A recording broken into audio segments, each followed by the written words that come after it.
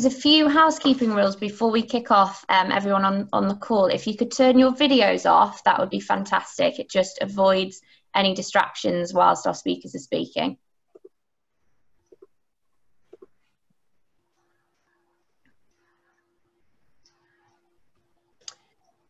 Great, so I'm going to kick off.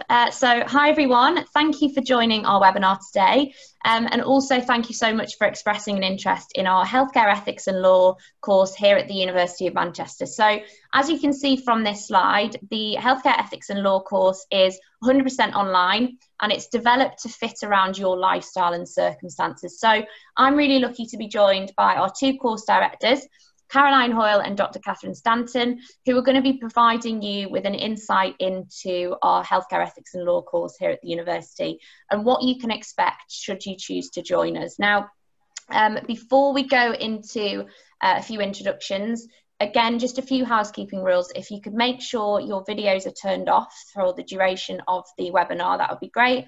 And also if you could remain muted as well. Again, that avoids kind of distractions when Caroline and Catherine are presenting. We have a chat functionality, which I will be monitoring throughout the presentation. Please feel free to kind of drop any questions that you have in the chat box, and towards the end, we'll cover those as best as we can. So a little bit about me, for those of you who don't know who I am. My name is Daisy James. I'm the course advisor for this particular course. So what that means is I look after student recruitment, the student recruitment side for this course. Now, I've got over 4 years of experience within higher education and the student recruitment space. I moved to Manchester in February, but I worked down in London for an art auction house prior to that. Here at the university, I manage a variety of online and blended CPD courses, postgraduate certificates and master's degree programs at the university. So my main responsibility is delivering webinars such as this one, but also conducting individual consultations with prospective students like yourself. And I can see a few students on today's call I've actually had some consultations over Zoom with, so thank you for joining. But my main role is to really offer support and guidance for you at every stage of your application journey so that you can really make that informed decision about whether this course is the right fit for you at this point in your kind of career. So I'm going to hand you over to Caroline, who's going to introduce herself, and I'll leave it up to Caroline and Catherine to kind of lead the rest of the webinar. Thanks, Daisy. So hello, everyone. My name is Caroline Hoyle, and I am one of the course directors for the distance learning postgraduate programs in Healthcare Ethics and Law. And you'll meet Catherine, my colleague, in a minute. So we just thought we'd introduce ourselves briefly first, and then we'll talk through some of the features of our programs and application process and assessment and so on. So I am a senior lecturer in criminal and medical law. I teach the core law module on the distance learning healthcare ethics and law programs, which is medico-legal problems. And I also teach on the campus-based master's programs as well, and on some of the undergraduate law programs at the University of Manchester. I've worked at Manchester since 2014. Before that, I've worked at other higher education institutions. I've been teaching in higher education for about 20 years now. I am a solicitor by background, although I don't practice law currently, but I'm a clinical lead at the university's Legal Advice Centre, and I supervise students who provide pro bono advice to members of the public at our Legal Advice Centre. In terms of my academic interests, I have a particular interest in the law relating to medical treatment of children and in relation to assisted reproduction and surrogacy. So I'll hand over now to Catherine to introduce herself. Caroline. Hello everyone, I'm Catherine Stanton, and thank you for joining our webinar today. Like Caroline, my background was as a solicitor. I then decided after practicing for a while to go back into academia, and I actually did this programme on campus. So I'm one of the graduates of the Healthcare Ethics and Law programme. I enjoyed it so much, carried on to do a PhD, and then I've worked at Manchester ever since then. I was involved in the start of this online course, so I've worked on this since 2002. I'm a course tutor on two of the main courses that you'd study, medical legal problems and international issues. I've got quite a broad area of research interest, focusing particularly on genetic information, confidentiality, privacy, and also the role of the criminal law in healthcare. Next slide, please, Daisy. Thank you.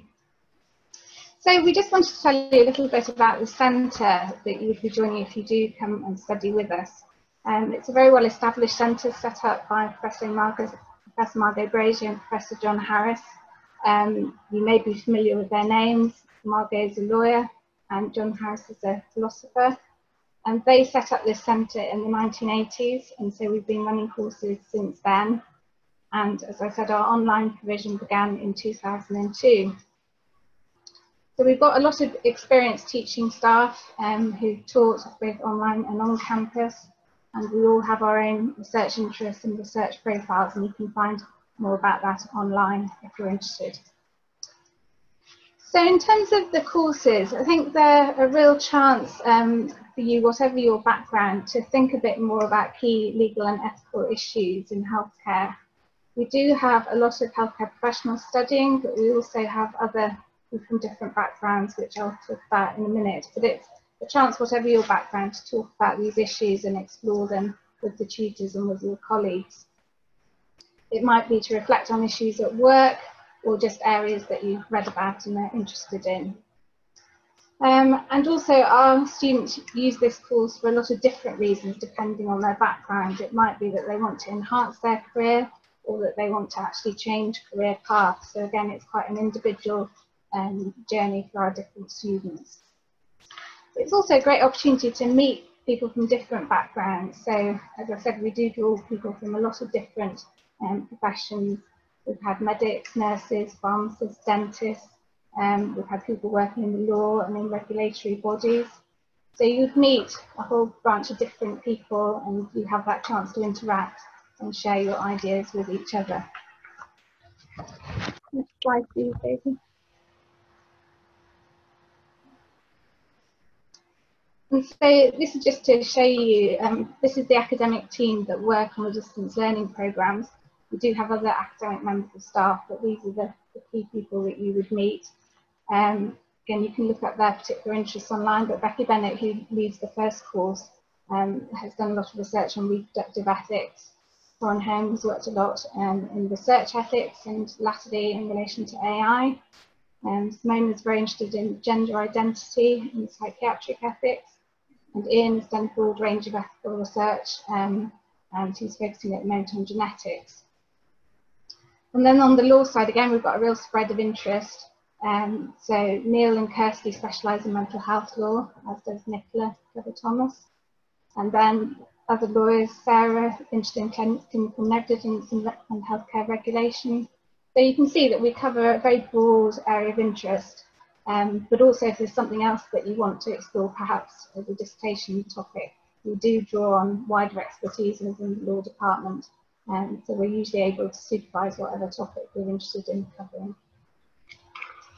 Thank you, Caroline. Thanks, Daisy. So the next slide really just sets out the different courses that we offer. We have a suite of courses ranging from CPD up to the full Masters, the LLM and the MA. And I'll run through the difference between the different courses in a few minutes. They're all part-time and they're all fully online. So as you'll see there, we've got certificates in healthcare ethics, certificate in healthcare law, the postgraduate diploma, and then the full masters, which you can choose to graduate with an MA or an LLM, and I'll explain the difference in a minute. If you want to just thanks, Daisy. So the entry requirements, they depend on which course you're applying for. For the certificate and the diploma, we ask for a minimum of a lower second class honours degree in a relevant discipline. And relevant discipline is treated fairly broadly. So typically our students will have a background in law or some aspect of healthcare. It might be medicine, dentistry, nursing. or they might have some of the sort of social science background, for example, philosophy, sociology, religious studies, but it's quite broad. If your first degree is from a non-UK university, then we would just look at the equivalent qualification to the lower second class honours degree. Where an applicant doesn't meet that minimum requirement, in exceptional circumstances, we will also look at relevant professional experience. So, for example, an applicant who didn't hold the 2-2 honours degree but had worked as a nurse for 20 years, we would look at that, and we would probably make an offer on the basis of that professional experience for the diploma or the certificate. In relation to the full masters, the LLM or the MA, we require an upper second class honours degree or equivalent as a minimum, again in a relevant discipline.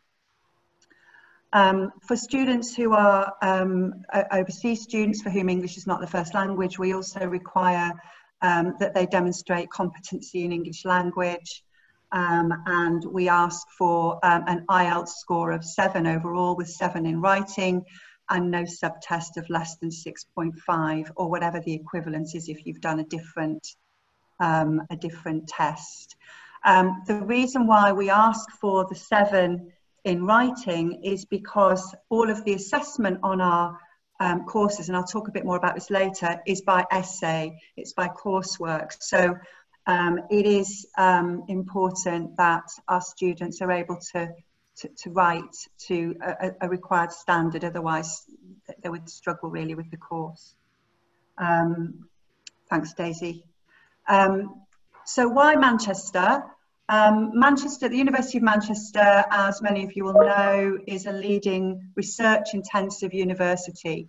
So it is a research-led university. 25 Nobel Prize winners have worked or studied at Manchester, and in the last Research Excellence Framework in 2014, 83% of our research was ranked as world-leading or internationally excellent. And as you'll have seen from the previous slides, many of the academics who teach on our distance learning master's programme are actively involved in research. The university was voted 6th best university in the UK and 27th best university in the world in the QS University World Rankings in 2019, and we are in the top 10 of LLMs in the world for healthcare ethics and law in the latest LLM World Rankings. So I'll hand over to Catherine now. Thanks, Caroline. So I expect that if you're thinking about online learning, you'll be thinking, what sort of support am I going to get? Because it can be quite difficult when you don't have the opportunity to come on campus. So we try and offer as much support as we can to ensure that you've always got someone to ask the questions that you have and to get some support from. So just to run through the support that's available, we've got Daisy, who you know already, who's our course advisor. Also, once you're registered on the programme, you hear a lot from our course administrator, Leanne, who deals with all the day-to-day administration. So you get emails from Leanne, and she's a point of contact if you have any queries. We also have a study advisor who helps out with the more technical issues. He's called Simon, and so, for example, he can help you if you're having any difficulty submitting your coursework. So he's very helpful on the technical side. Then, of course, for each course you'll have academic tutors, and they're your point of contact for any questions about the academic contact, and they have a lot of discussions with you on the discussion boards, which again I'll talk to you a bit more about. So they're there to answer your academic queries and to guide you through each course. There's also a lot of opportunity, as I mentioned, to speak with your other colleagues on our discussion boards, so you do form a community with your fellow students.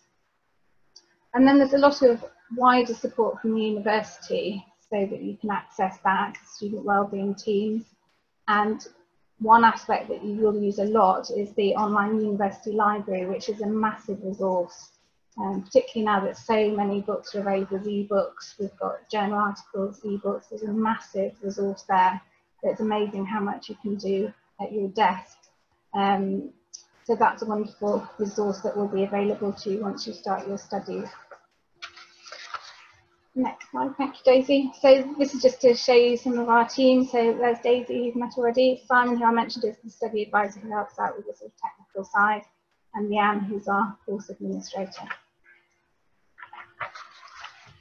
Okay, so the next slide really just it shows you the content of the different courses that we offer, and you've got a comparison here between the two full masters programs, the LLM and the MA. I think one of the questions we're often asked by potential students, by applicants, is what's the difference between the MA and the LLM. So you'll see from the slide here that the courses are exactly the same in terms of the core units. So in the first year of both of the full masters programs, you would study the two core units, which are philosophical bioethics and medico-legal problems. So philosophical bioethics runs from September until January, and then you would start medico-legal problems, which is the core law module, and you would study that from February until May.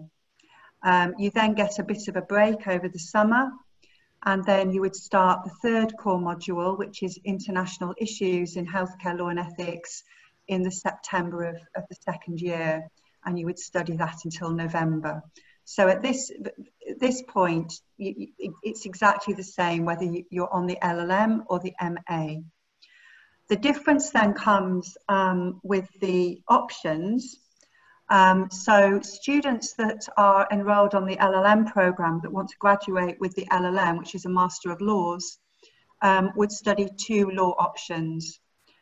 So these are shorter courses to the core modules. The first course is Medicine, Law and Society, which runs from November until the January of the second year. And then you would study mental health law from the February to the April. If you are on the MA program, then you've got a bit more flexibility, you've got choice. You can either study Medicine, Law and Society or Research Ethics from November to January of year 2. And then you can choose between mental health law and ethics, genetics and genomics as your second option. So that's the main difference. If the default is, I suppose, the MA, where you've got complete flexibility, but if you want to graduate with an LLM, then you have to do the two law options. You have no choice. And then once you've completed all of the taught modules, students on the masters would start their dissertation. So they'd normally start work on the dissertation around the May of the second year. Students who are enrolled on the LLM program would take a law-based dissertation, and students on the MA can choose whether to specialise in law or ethics in their dissertation.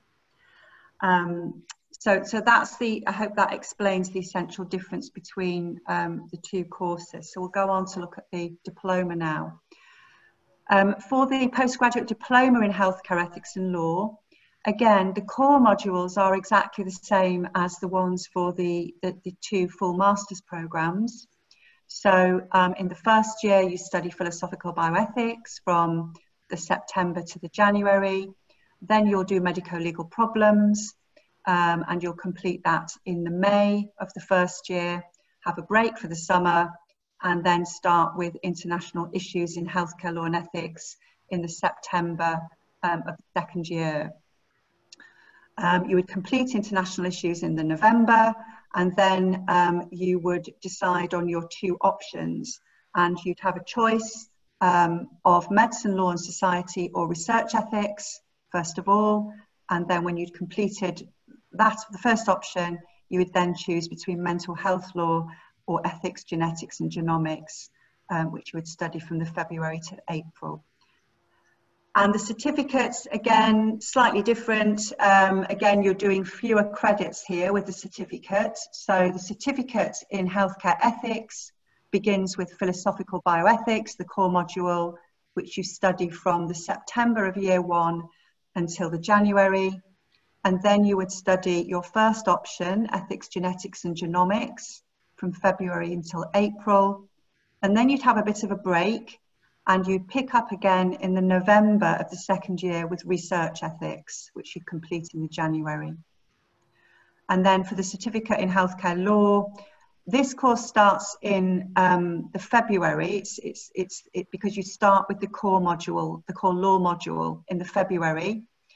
You would study medical legal problems until May, and then you would have a bit of a break until November, when you would study the first law option, medicine, law and society, and then you would study your second law option, mental health law and policy, between February and April. If you want to get more information about the contents of all these individual course units, there's more information on the website that you can have a look at that for more information. Thank you, Caroline. So just to talk a bit about how the course actually works in terms of how you would be studying. We're often asked, well, how many hours a week will I be expected to work? And this is always a very difficult one to answer because people work at different rates. Some people do more work one week and then less the next. There's often sort of an extra amount of work needed in the run up to assessments. We say as a rough guide about 15 hours per week, but it is very variable because some students want to get into depth with everything, others are happy to just skim certain topics and read more in depth than others. So this is only a guide because everyone is quite different.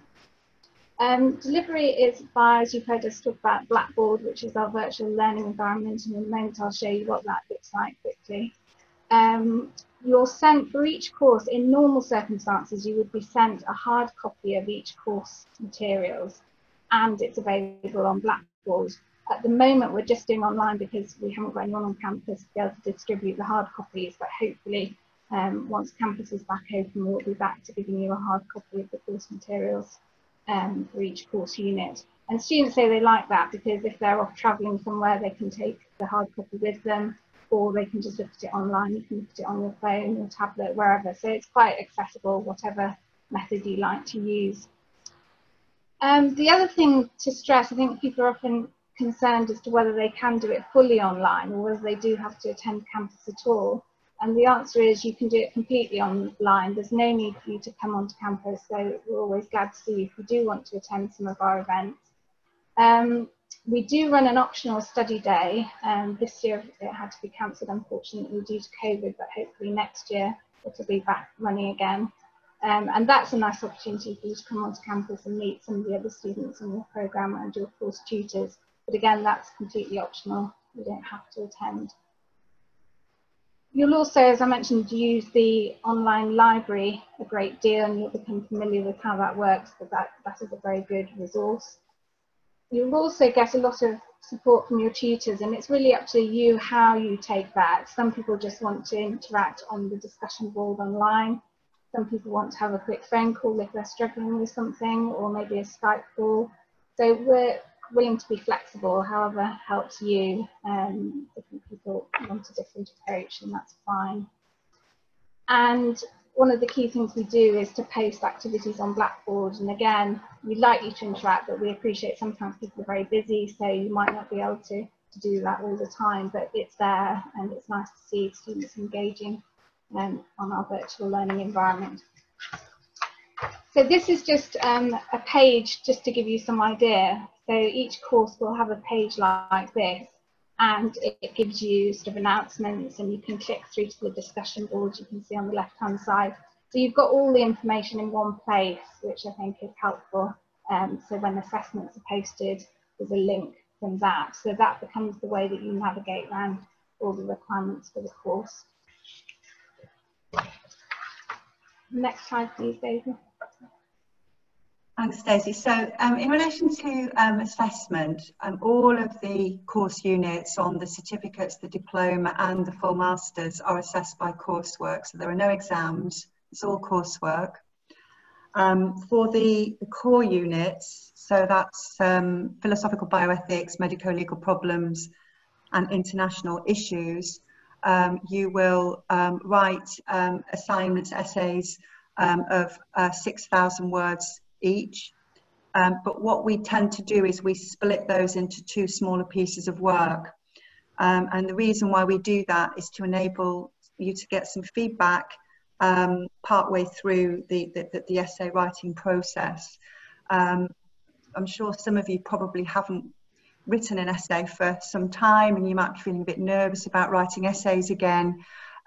We do provide quite a lot of support for that, but the first piece of work that you would do if you were on the diploma or the masters is philosophical bioethics, the first assignment, which would be a short piece of work of around 2,500 words, and you would get some feedback on that before you submit your second essay, which would be a longer piece of work around about 3,500 words, so that you've got a little bit of guidance and a bit of help, and we can fix anything that's not quite right before you submit the second longer essay. And then for the options, because they are shorter courses, the coursework is a slightly shorter piece of work. So for the options, you will do 1 piece of coursework with a word limit of 4,000 words. Students who are taking the full masters, the LLM or the MA, will also write a dissertation, which is your final module. The word limit for the dissertation is 10 to 12,000 words. And this is an independent research project, so you choose your own topic. Obviously it needs to be on some aspect of healthcare ethics and law. Students who are on the LLM programme have to write a law-based dissertation. Students on the MA can choose law or ethics. We will allocate you a supervisor, which will usually be a member of our own internal academic team. And so you will have some guidance, you will have someone there in the background to give you some support and give you some feedback on drafts of your chapters of your dissertation. Something that I meant to mention earlier, so I'll mention it now. Sometimes students, when they're applying, are not sure whether they want to go for the full masters, and they might decide, well, actually, I think I'll just go for the diploma initially, see how I get on, see how confident I feel about writing essays before I commit to writing a dissertation. And that's fine. If you're a bit nervous about whether how you're going to perform, and you're worried about committing to the full masters, you can apply for the diploma, and then provided your grades in the taught modules are at master's level, which is you need a grade of at least 50% for each of the taught modules, you can apply then to step up to the full masters, and you would then complete the dissertation. So that option is available if you're not really sure about whether you want to commit to the full masters at the outset. As I said earlier as well, some of you might be a bit nervous about essay writing. You might not have written an essay for some time. You might have been away from education for quite a while. And we will provide support for essay writing as part of our induction process, which I'm going to talk about in a minute. And there are also other resources as well that you can access. The University Library has created some great resources as part of its My Learning Essentials series, which provides sort of support to all students in the university on academic skills like essay writing and research. So you'd have access to all of that information as well. So induction, what happens next? What happens once you've accepted your offer, hopefully with us? You will receive a welcome letter with joining information in early September, and information about how to register from Leanne, our course administrator. In non-COVID times, we normally have an on-campus induction day. So we would welcome our campus-based students and our distance learning students together, and we'd have a full day of activities on campus. We're not going to be able to do that this year because of COVID. So this year, the induction will all be online. It'll be fully online. The induction sessions will be delivered via our virtual learning environment, Blackboard, and will consist of pre-recorded videos and activities that you can just download and listen to at your own pace in your own time. It will give you a chance to meet some of your tutors, because lots of us who are teaching you on the course will be involved in delivering these induction sessions, so you'll get a chance to meet us, and there'll also be opportunities to meet each other through chat tools and so on, so that you get to know each other a little bit as well.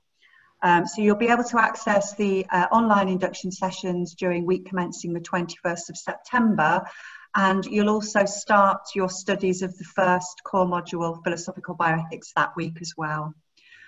There will also be a live induction session just for an hour, which will be an introduction to Blackboard, which is our virtual learning environment, and that will be run by Simon Cohn, who is one of the study advisors. Catherine and I will drop into that as well and say hello.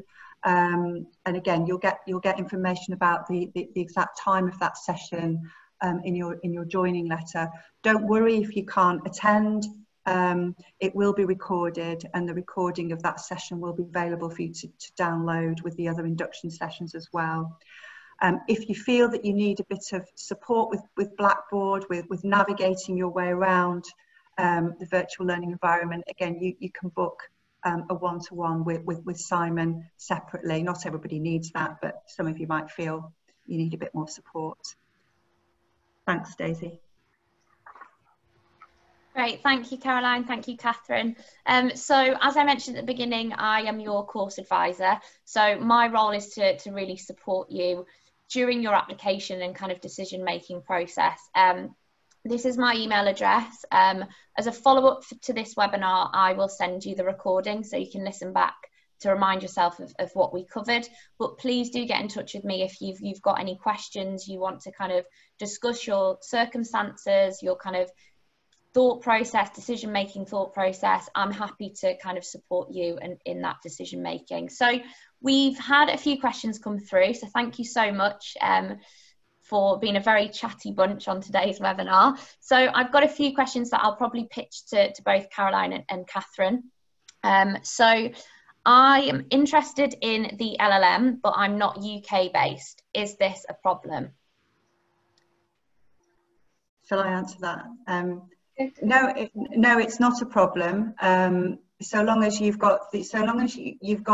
satisfy the minimum entry requirement for the LLM, which is the minimum of a 2-1 or equivalent if it's an overseas degree, then we would make an offer for the LLM. I think the only thing to add maybe is that the law you will study is predominantly England and Wales. In international issues, we do look at a more global approach to healthcare law, but just to be aware that in the main law modules, we'll be focusing on the law in England and Wales. Great, thank you. And one thing to mention just quickly on kind of the application and the requirements that we need from you if you're looking to submit your application. We'll need kind of transcripts of your studies, degree certificate and a completed application form. Now you can find that on our website, but I'm happy to kind of resend that to you if you need that. And once our admissions team have got those documents, they will review it and then ultimately make that final decision. But yeah, thank you, Caroline. Thank you, Catherine. So I've had a question, another one come through. Is the mental health law just England and Wales? Is there any Scottish law? Caroline, do you know? My feeling is it's England and Wales, but you might be more familiar. Yeah, I think it is. I mean, yeah, I think the law, apart from international issues, I think all the law courses focus on the law in England and Wales. I don't know the detail of the course, but I think that would certainly be the focus. Yeah. Great. Thank you. And then somebody said, thank you for an excellent webinar. Well, I'm glad you enjoyed it. If they were to take the LLM, what can they go on to do after that with kind of the future LLM? I suppose it partly depends on your background, what you've done already. We have had people go and work with the GMC, for example, so once they've got maybe a medical background and they've added the LLM, that's enabled them to move into that. We've got one of our very first students is one of our colleagues, Dr. Sarah Devani, so she went on to an academic career after completing what was then the MA. You could only do the MA at that point. We then developed the LLM. So it really depends the where you're coming from and where you want to come to. And if you wanted to get in touch with us independently, we can chat a bit more about your individual circumstances, then do. Great, thank you. And I've had somebody ask a question. They've applied for the LLM but are now considering the MA as they're interested in a few of the units of the course. In order to do them, would they have to have more of a medical background? In order to do the MA rather than the... Yeah. No. I mean, the entry requirements are essentially exactly the same for the LLM or the MA. And it is, as I said earlier, it's possible to switch if you start off on one program and then you think you're on the wrong one, it's quite easy to transfer over to the other one. The difficulty would be moving to the LLM, where you couldn't do that if you'd already studied ethics options. So it would be quite straightforward to switch from the LLM to the MA. It's less straightforward the other way round, if that makes sense. Yeah. But the entry requirements would be the same. You don't need to have a medical background for the MA or the LLM. Brilliant, thank you. And I've had another question about putting an application in now for September 2021. Now, yes, you can absolutely do that. We would just defer your place.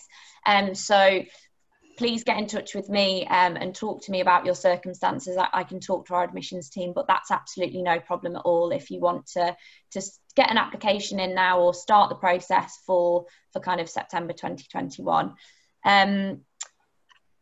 I've got a few more questions if you don't mind, Caroline and Catherine. Let me just go through them. If a student does not have a 2-1 at undergraduate level but has a UK Masters, will that qualify for the LLM entry point? We'd have to look at the Masters qualification, really, I think. I think it's hard to say as a blanket yes or no, but we would certainly look at it and take into account what it was in and what your grades were. Yeah, so it'd be worth putting in an application, and then we'd look at the transcripts and look at to see if there's sufficient evidence of academic strength. And the other thing to say is you could always apply for the diploma, because it's quite common for people to apply for the diploma to see how they do, and then they decide they do want to carry on and do the full LLM or MA, and by that time they've got more idea of their marks and if they're at that sort of standard. So that's another option. Great. Thank you. And then a student has asked, they're interested in doing the postgraduate certificate in law, but they've noticed that it's 15 months. Is it possible to complete the course in a shorter amount of time than the 15 months? Unfortunately not at the moment, and the reason is usable space, so that you have to do the modules at the same time that the master's programs are doing them.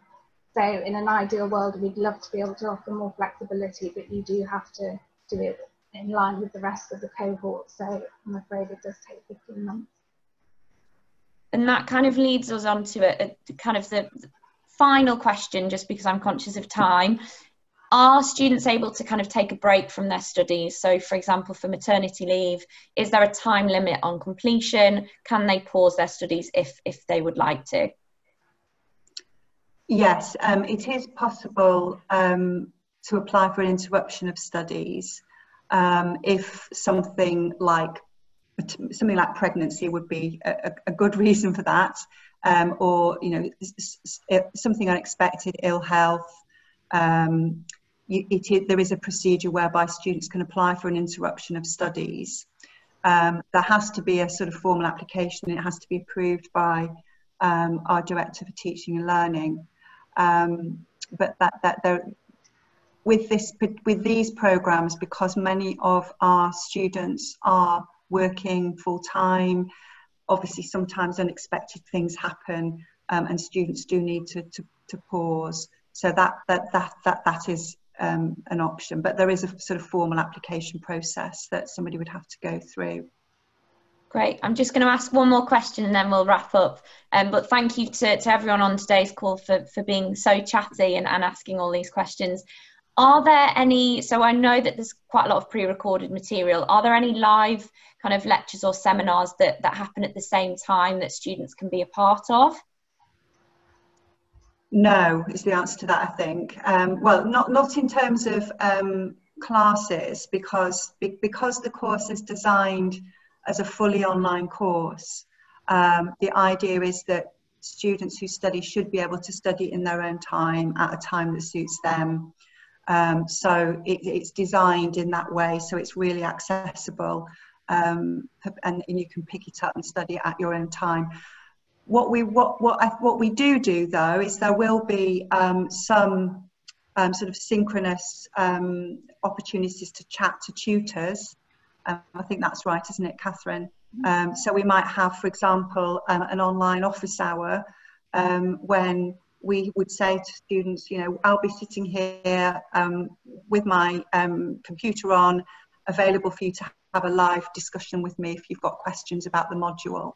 So there will be that sort of synchronous engagement, but there won't be any sort of live seminars because it is designed as a fully online course. The only caveat to that is that we do like to have a study day, as Catherine talked about this earlier.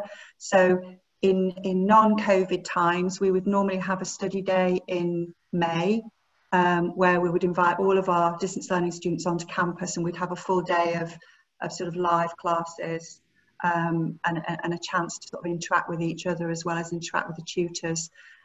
Hopefully we'll be able to do that next year. We had to cancel it this year, but that would be our intention.